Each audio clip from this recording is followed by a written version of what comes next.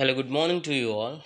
Today in this video, I'll just fix a small issue. It's not an issue or an error, but see here, this is my Gboard Google keyboard. See, this is the keyboard, and I received one of the comment asking me like, what if we face a similar situation like this? For example, if you're texting anyone, if you want emoji symbols to add, I need to long press on this, and I have to leave this here, and then I should give this emojis. Previously emoji symbol used to be here, see, but now as I added two more languages to this current keyboard, what it is showing is instead of here the emoji should be there, the languages option is showing here.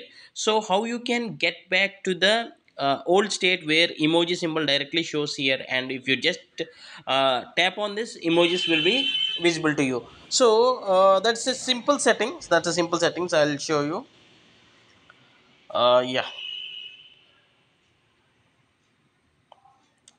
you need to click on this gear icon, which is gboard settings, and here the first option, preferences, and see here, show language switch key will be enabled, then only you will see that scenario.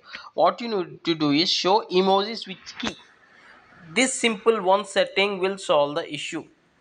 Now see here, just with one tap I can give the emojis, and for to change the language I can press and hold on this space bar, and now I can shift to the languages if you have one or more languages installed on your current keyboard.